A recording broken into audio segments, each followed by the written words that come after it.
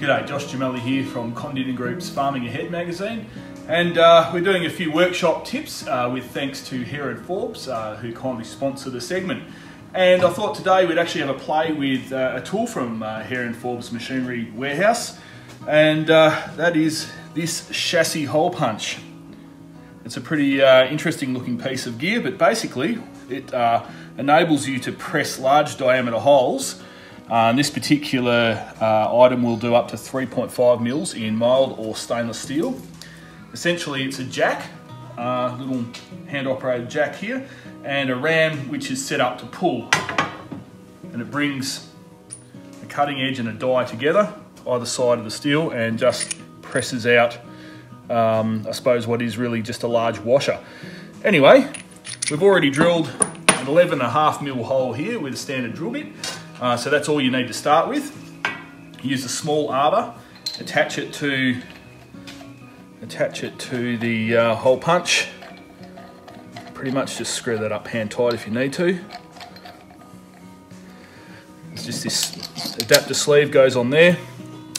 We choose the smallest die to start with. So if we want a large hole, we've got the choice of drilling a large hole with drill or using the punch to actually take out enough to put the larger arbor through.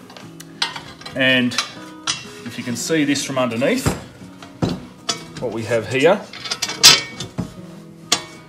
screw the cutting edge up on the thread until it contacts.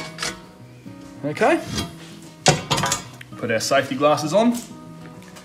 Now this jack can sort of be positioned wherever is sort of appropriate, and we just start pumping.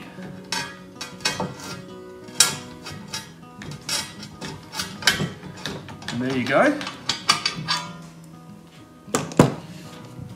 So that's our smallest hole there. That's 22.5 mils. We'll take this undone and I can show you what it cuts out. That there is actually a little piece of metal. That's a larger one there. Okay, so if we want to now go to a larger hole, remove this adapter and put the big fella in. Screw that all the way up. Make sure we've opened the jack back up. And so we can grab another die.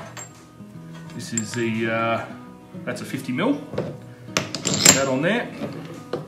So now that will fit through the hole we've just pressed. Screw the cutting edge up from underneath. There we go.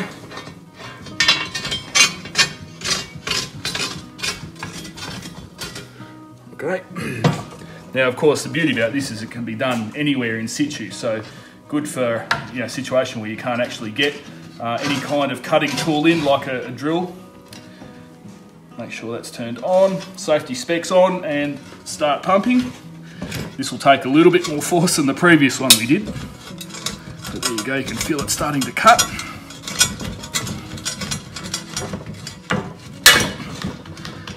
And there we go.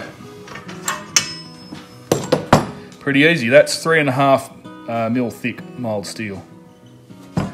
So pretty easy way of boring a large diameter hole through sheet metal, and certainly leaves a much nicer edge than if you're using a bimetallic hole saw, for instance.